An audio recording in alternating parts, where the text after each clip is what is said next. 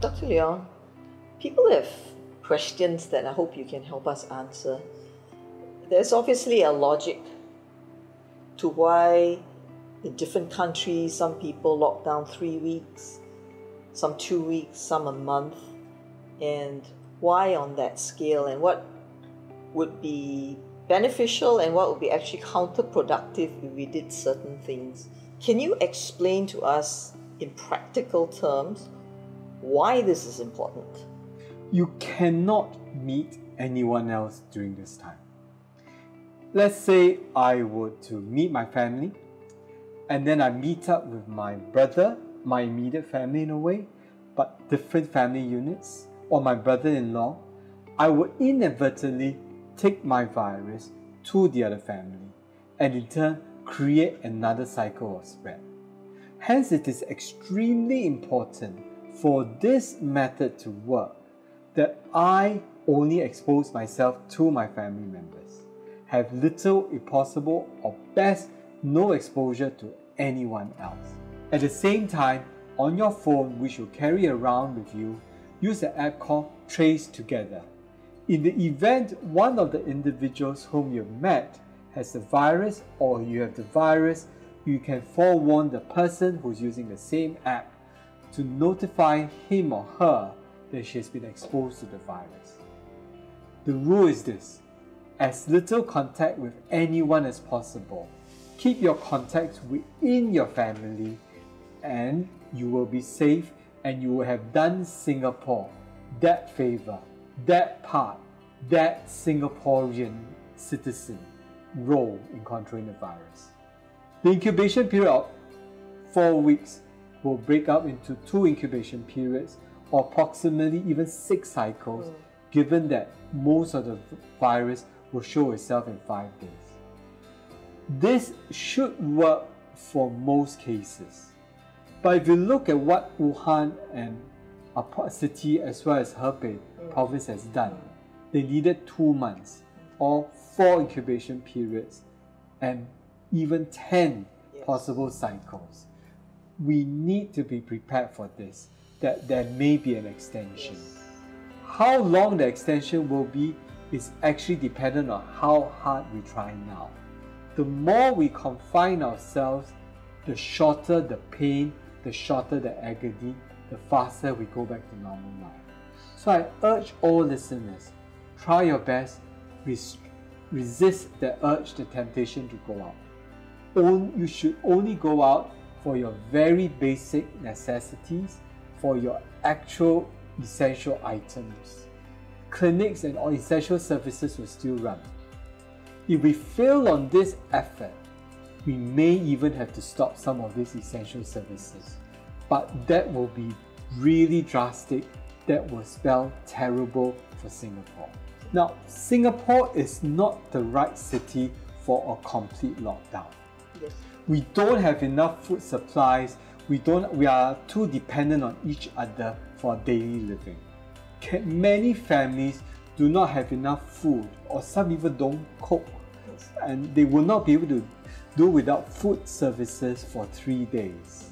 And their food in the fridge will run out in 3 days, which means food business have to carry on, which means supermarkets have to carry on. This is on top of dental services, clinic services, hospital services. Then how do healthcare workers go to work? They have to take the public transport. That means the buses, the MRTs, as well as the private hire vehicles and taxis will have to run. Then what about electric services? What about gases? If you think about it, a basic system of maintenance must carry on, and Singapore is not appropriate for the Wuhan lockdown.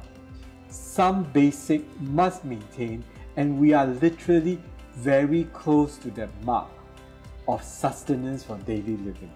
So Singaporeans, if we do it now, we do it together in total unison. Yes. Okay, we want to hear the lion's roar of solidarity. If we hear that, we do that, we can break out of this in 4 weeks. Work with me, join my hands together, and work together. We can do this together.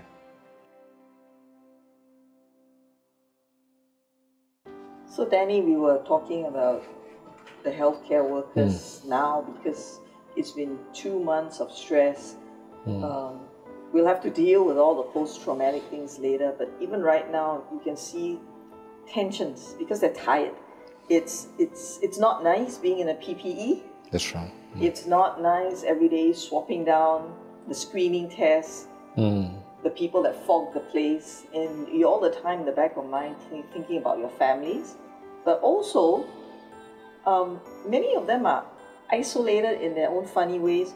What advice can you give to them now to stay in touch, to remain sane and even happy now? I think we have to accept that there is a certain limit in reality. I think sometimes when we deal with things that we say, oh, no, don't worry, you know, or we kind of brush it off by saying, hey, you know, just talk on the phone, but it's different. So I think we need to understand and accept that, you know, it may not be ideal, there's a compromise and there's a cost, and not pretend, you know, that everything is fine. But having said that, I think technology is always there. You know, the person, we can talk to anybody, anytime now, you know, FaceTime. And maybe, you know, some of the companies, I'm just asking, you know, telcos may want to, help, you know, by saying, you know, data is now free, you know, or something like that. Yeah, for healthcare workers, yes, that's exactly. You know, so that I don't have to worry about blowing, you know, my data budget, or my children can, you know, very easily just call me or whatever, you know, and stuff like that, you know. So I think. So back up, your point was that try to create space in a day. As often you feel you need it, it doesn't have to be long, but get away aside and try to connect to what is also real in your lives. And with technology, you can speak to your spouse, you can speak to your children, and they could respond in kind also, right? Then everybody helps each other to spread positive messages. Would that help? Yes, and that would be very helpful. And what I suggested earlier, have a drop-in stress center, you know, where a staff could just say, you know, I need time out, you know, I need to go somewhere. I need to talk to, you know, a mental health or, you know, a counseling process. I need to deal with some things, you know. I'm kind of feeling the stress, I'm cracking up, you know, and stuff like that. We also talked about family members just now. We talk about, you know, maybe sometimes, you know, as neighbors, as a community, we can do little acts of kindness, you know. We can actually help each other, you know, right, support each other, and maybe, you know, especially for the spouses and the children, where their dads and moms are really just stuck in hospital. The front line, yes. Yeah. So I think that's something we all can do. But yes, there's a cost, and yes, there's a sacrifice, and yes, it's not entirely the same, and yes, no, it's less than ideal. But I think in seasons like that, we just have to make do, you know, until such a time where things become better again. Yeah. And that's the other thing, right? We just have to keep telling ourselves this will be over. That's right. And it's nice to know that something will be over. Keep yourself well, keep yourself sane.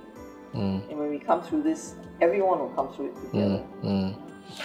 And I think that too will allow us to be able to have more stamina and more hope. I think one of the key things now is really about, you know, creating positiveness, creating hope.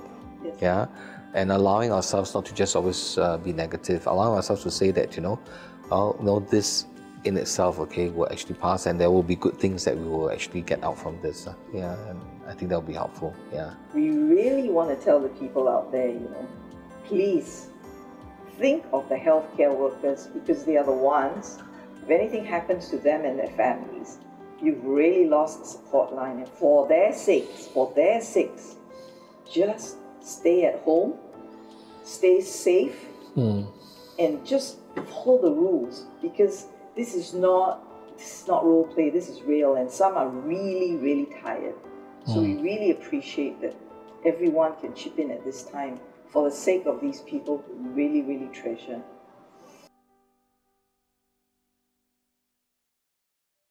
As Singaporeans, we also need to step up. We are resourced in every sense of the word. We've got good government, social infrastructure, we've got wonderful planning, we've got societal norms that others really, really are watching. So many of our ministers, as well as just our digital portals. People are literally taking the information there to do their own COVID-19 playbooks. I mean, that's a real endorsement. Can you share with us what you're seeing? Because I know you help in the third world countries. The same kind of care you give to home-based palliative sick children at home, you're also trying to help other countries, and you've been doing it. What do you see the needs are, and where can we help? I think we are blessed to be in a society and a country whereby a lot of us have very systematic ways of thinking and troubleshooting a problem. And a lot of us are used to following protocols and checklists, and protocols and checklists are actually good for protecting frontline staff. Yes. And so I can see that not only just frontline in terms of clinical, contributing to how to improve clinical care in the developing countries, but something we might be able to value add is that ability to develop processes and systems for places that don't have that. They need the protocols too, right? Yeah, and they are struggling, they're firefighting. Yeah. If we have resources in Singapore that we can just share, and people can just translate into their own language, yes, that they could follow after. Give us an example. I know you've been doing work. Give us an example, for example. So for example, in a developing country, primary care, for example, community health clinics, and how do we actually roll out, how do we actually triage patients who are high risk or who are not so high risk? It really depends on the context and the patient population that we're serving. But simple things like that. So for example, home care. Yeah. When things become stay at home or overseas when there's lockdown, how is it still possible to carry out a home care service? Do we need to convert into telemedicine? Telemedicine might be a very powerful thing, but how do we convert into telemedicine in a way that we know that the clinical issues are still being sorted out in a reasonable way, and care is still delivered, and yet our frontline staff is protected? And so it's almost like a playbook when, say, you've got a bunch of even normal people, but they are visiting or checking on the problem. Kids with kids with medical issues that now may be vulnerable. You give that knowledge to those frontline volunteers, if we can call it that way. It's protocols, right? Just brainstorming, perhaps that's something Singapore could do, or even training. So in a lot of the developing countries, they have community health workers. How do we train community health workers?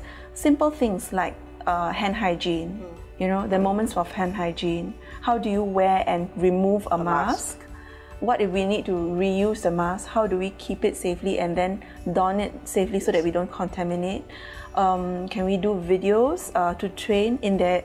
I mean, they could see our videos and convert, and it could be converted into their language. That would be very powerful, and could really help these overseas countries in a very big way. So rather than even thinking about sending out doctors, which you can't, right now everyone's locked down, is to put education material that's contextualized for their communities. Is that what you're saying? Yes. Okay. Because our protocols and systems are tried and tested. Can we convert it into their languages, into simple videos, and then use that as a resource for them? And I imagine if I was a charity working in one of these countries, that might be something very useful to me, because things are happening so fast. They also still have to struggle with the clinical issues on the ground. But what if I can borrow yours and convert it into my language, contextualize it or simplify it for my people, and then keep my staff safe, you see? I think those are really important points, and we are definitely going to try and revisit them, and we're definitely going to look you up. And in many ways, we're blessed in more ways than one. We've actually got the whole world here, and I think these are initiatives that we'll look into. But thank you very much. Really appreciate this.